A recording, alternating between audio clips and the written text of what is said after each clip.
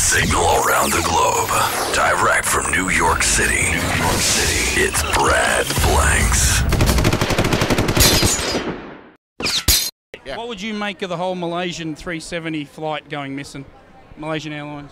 What do you reckon? You know, I saw that a year ago in a Twilight Zone episode. It's a rift in the space-time continuum.